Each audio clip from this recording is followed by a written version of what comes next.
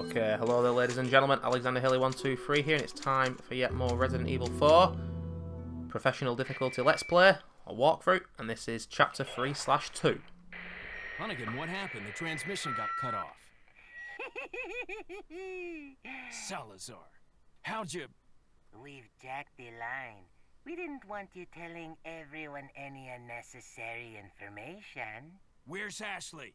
Ah, so she fell into one of our wonderful traps. We'll make sure we find her. Don't you worry about her. Oh yes, I let our miserable insects out for some exercise down in the sewer. Thanks. That should keep me company, 'cause boredom kills me. I look forward to our next encounter in another life. So yeah, Salazar is talking about the Navistadors there. Agonisingly irritating enemies. But on the plus side, we've not got Ashley, so pros and cons, ladies and gentlemen. And I've got to say, one of the best things about this game overall, there's some bad ones here and there, but the boss fights are really good. And obviously, Lord Mikami and probably other geniuses at Capcom who worked on the original games left Capcom after this, and you look at the boss fights in Resident Evil 5, they are mostly really bad or irritating. In this game, they are so much better. So much better. But the first Navistador is always in the distance there.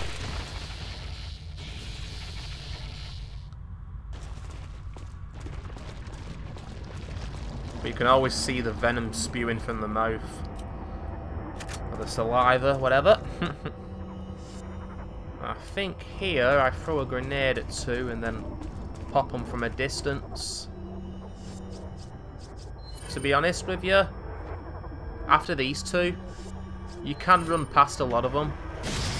Although sometimes you will be hit as you go past, so it's not always foolproof.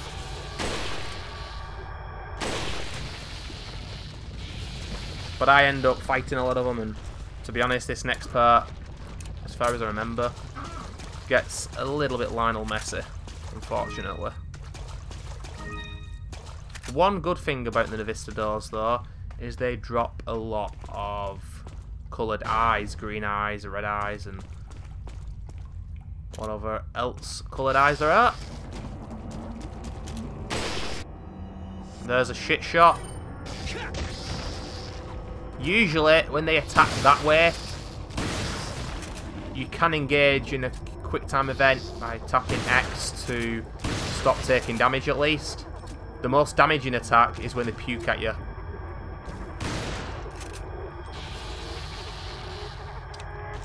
And I was speaking in the last video of a particularly violent death scene with a Garrador. These guys can rip your actual face off with acid. It's pretty ludicrous.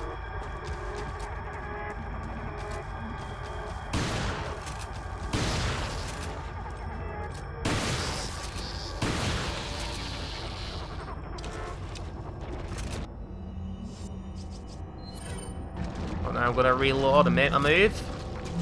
And I think I get damaged as I go into this room here on the left. Because I hear him and I don't know where he is.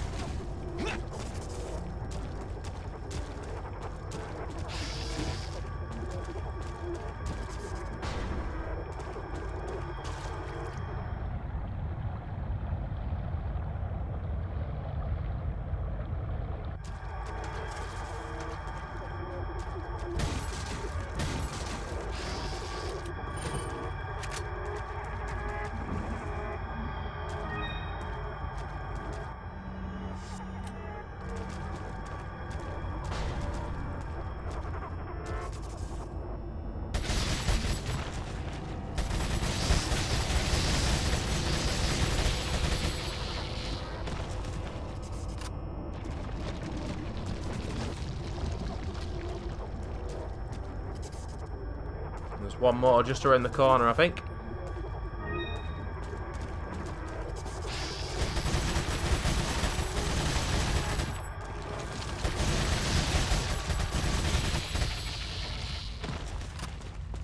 And I get rid of those guys with a TMP, save a bit of shotgun ammo. He was just about to spit the venom at me. Just got him in time.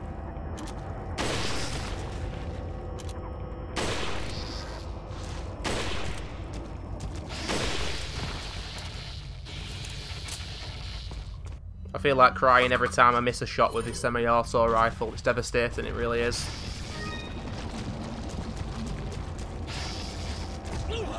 Oh, I don't remember that. And then he runs off.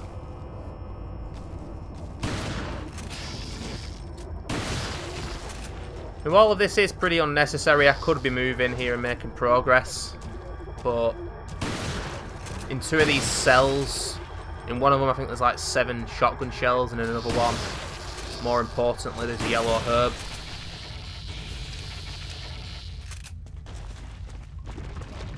And I really like the aspect of the yellow herb because they are free upgrade items essentially, and here they are.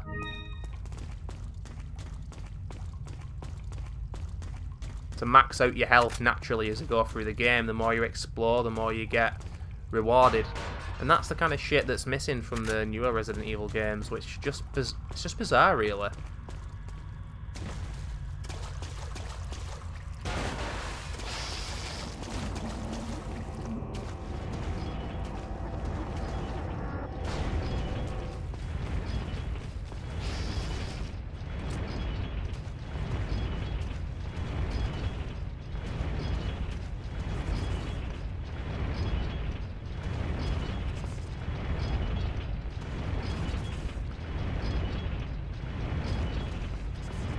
Oh, I'm really tired, ladies and gentlemen. I tell you, I had a week off work this week, and I've done nothing, because when I'm at work, I'm very busy, very stressed, so if I want to spend a week doing nothing, I'm going to spend a week doing nothing. Yeah, I'm more tired than I usually am. Ah, yes, I love this fight.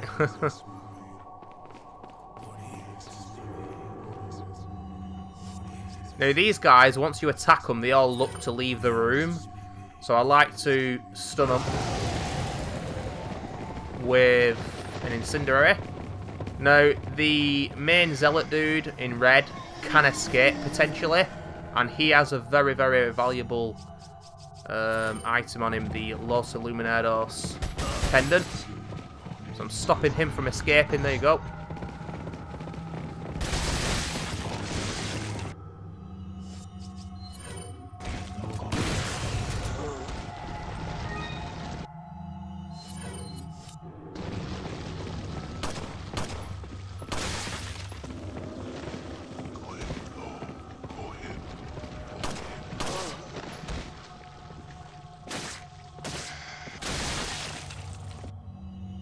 We got 2 head chompers on the scene.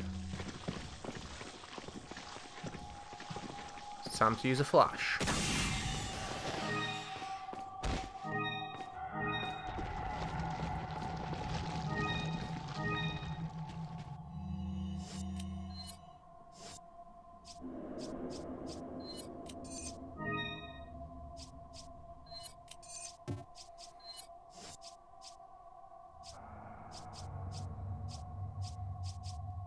Having a look at the treasures there, aren't I? Don't know what I'm doing. I think I'm thinking, what colour are the other green eyes? Cat's eyes, I should say. I think there's a purple one, but then there's another one. Is it orange, possibly? Welcome. But coming up, ladies and gentlemen, we've got a part where one of the zealot dudes can potentially get on a gun turret, and if you let him do that, it is potentially devastating. He runs away, but he gives you a chance to catch him. It's just utterly bizarre and crazy. But let's just run with it. It's been a long time since I allowed him to escape. And I most certainly don't let him get on the turret this playthrough. I would have been very angry if that had happened. It's a pain in the arse, it really is. But I'm sure everyone who played this game for the first time... Not enough cash, stranger! Yeah, everyone who played this game for the first time, that happened to them.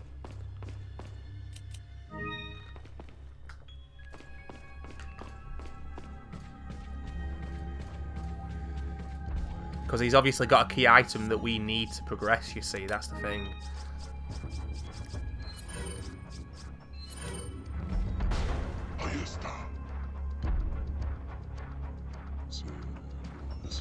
And here, I try and hide behind that pot, because 9 times out of 10, they break the actual pot for you and you get the loot inside, but I actually took damage.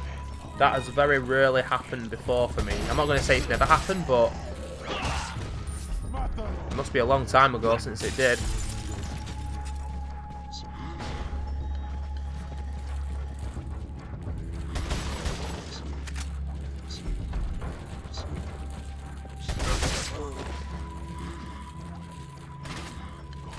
Enemies are so hard and awkward to knife on this game when they're on stairs. Whee!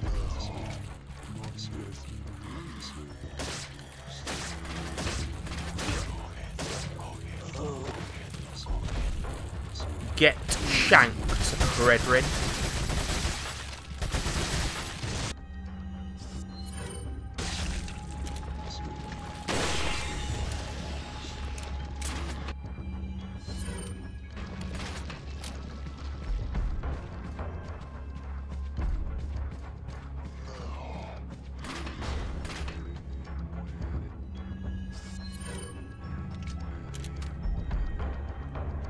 I've just realised something about this room. I think I missed the sniper ammo.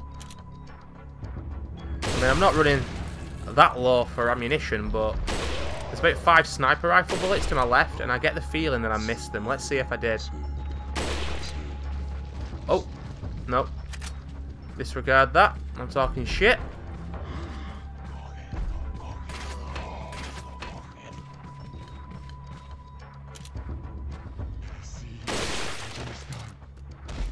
Oh, I can see a hand through that door.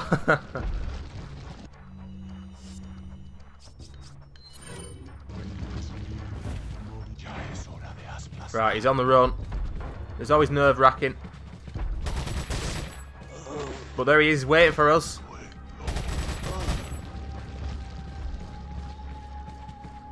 And then I think, right, I'll do him again. And then I think to myself, here, no, I stop. And I thought about trying to shoot him before opening that door, but I just go past down here. But watch when I turn round. Look at him. If I try and get the shotgun out and hit him, it wouldn't have worked. So I shoot him again with the TMP, get some space, and then hit him with a shotgun. And it always feels satisfying to stop him. Because I can't emphasise enough how annoying that part is when he's on the gun turret. Seriously.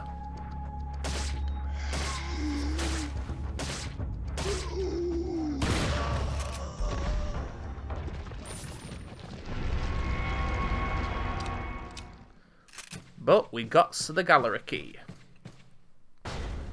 which will start up a pretty intense fight. This goes okay, I do believe. And 2 fellas with rocket launchers. Just as you open a door, they're waiting for you and you shit yourself. But the door will automatically close, and if you just stay where you are, you won't take damage.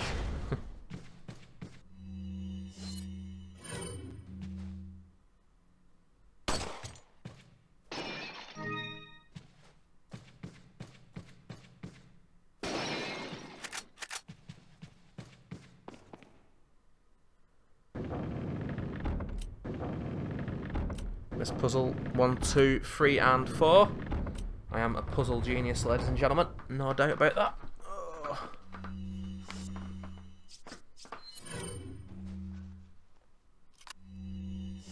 And I have been doing this now for about nearly 3 hours, by the way. 3 hours I've been doing this.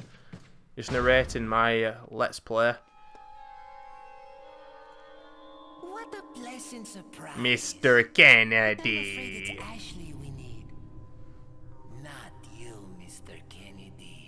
If you don't need me, then get off my back, old man. Whoa. Did you say old man, Mr. Kennedy? It might come as a surprise, but I'm only 20 years old. So you're just like all the others? A puppet of the parasites? Surely you don't think I'm the same as those diminutive ganados. The parasites, las plagas, are slaves to my will. absolute control. Well, I really don't give a damn. Rain or shine, you're going down.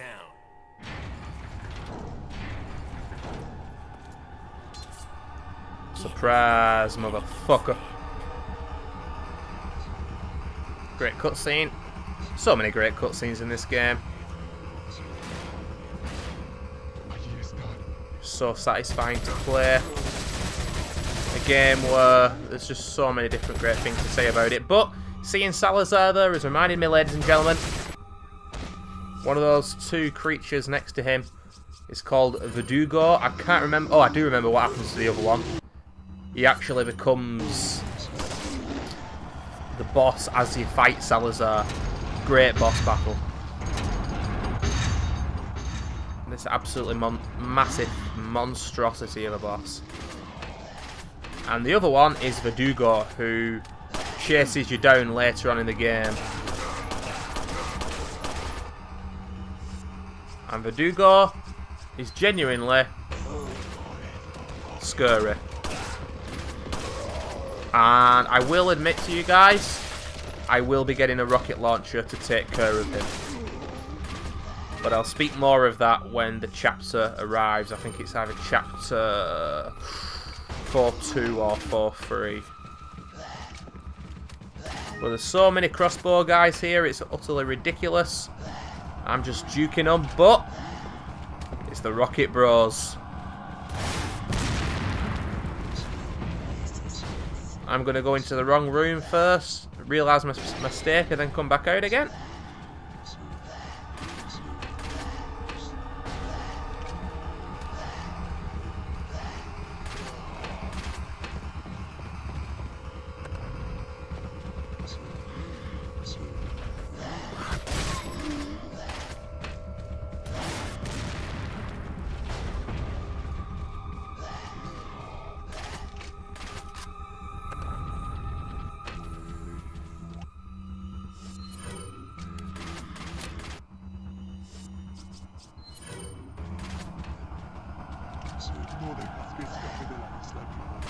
As you can see, I'm being a little bit tentative. I'm just waiting to see if they're going to fire the rockets because I don't remember. But there they are.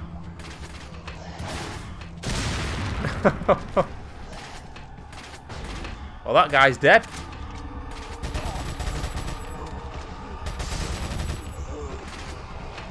No, so are they.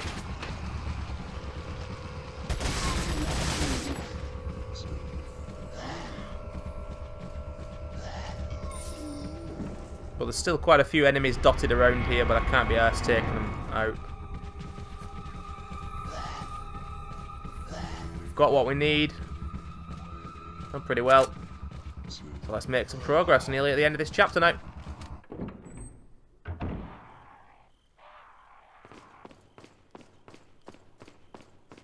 Every time I get to a new area of this game, I'm like, ah, oh, awesome, it's that part. Oh, it's this part. Oh, I remember this. So many memorable parts, ladies and gentlemen. Including one coming up, which most certainly isn't everyone's favourite. I don't dislike it that much, I know my way around it, but it's the maze with the dogs in.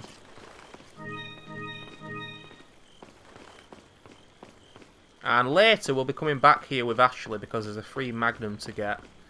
And I only found out about that a couple of years ago, even though I've been playing this game since January 2006.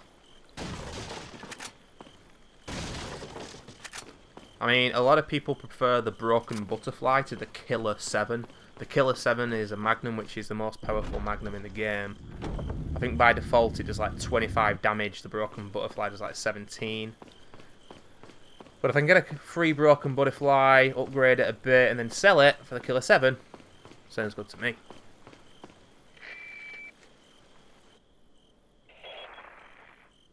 Mr. Kennedy. Still alive, I see. So, do you like my garden? I see you've managed to work in a little of your twisted taste here, too. Sagacious as I am, even I get lost here sometimes. Sagacious. Even if it takes your whole life, you'll never get out. Do you know that no one dies without a cause? You will satisfy the stomachs of my cute pets. Now, if you'll excuse me, I have to tie up a few loose ends, like chasing down a couple of rats. Couple of rats? 2 rats? If one's Lewis, who's the other? Huh. They're an intruder besides me? Good Friday tomorrow, ladies and gentlemen. Just realised that. So all my work colleagues will be off. Nice one. And my mum has bought an... Well, I say an Easter egg. She's actually bought 3. I don't know why. A Whisper one. Another Cadbury's one. I can't remember. And then a Guylian one. I've had Guylian chocolate before. I think I remember it being nice. By the way, watch this for a terrible throw. Pretty hysterical.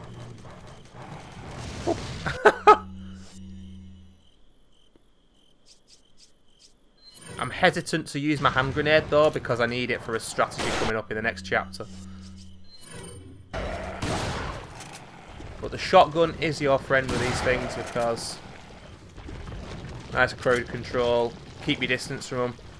Because these guys can jump on you and bite you, sure, but they've also got another attack where the tentacles have come out of them, and that is very, very damaging. Will take at least 75% of my health away.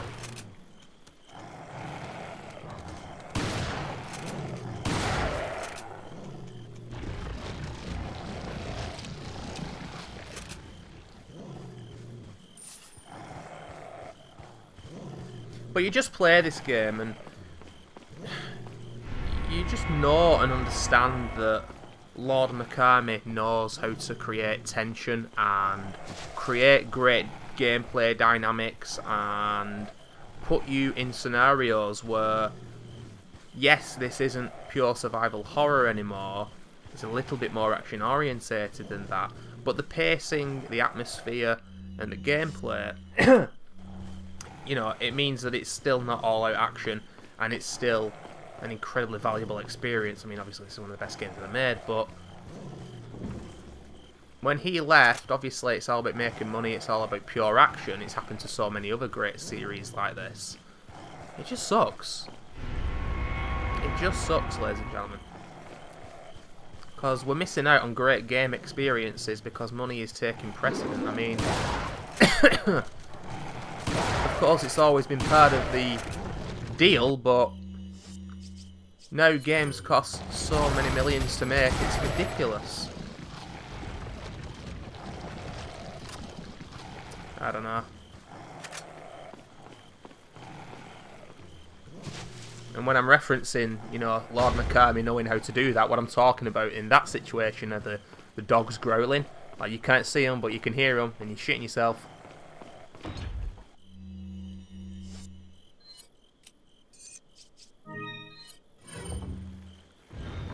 But anyway, that's the end of the chapter, but not before a cutscene with Miss Wong. Put your hands where I can see them. Sorry, but following a lady's lead just isn't my style.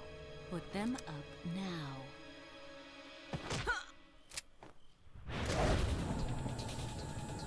That's slow-mo dough!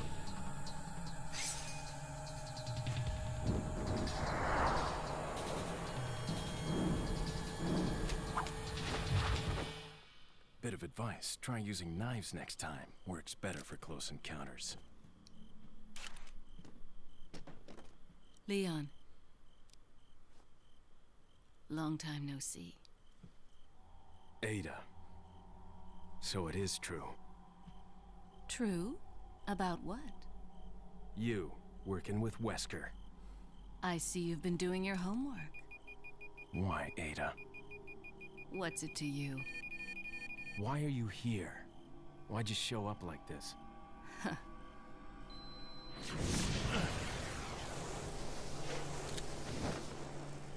See you around. Ada!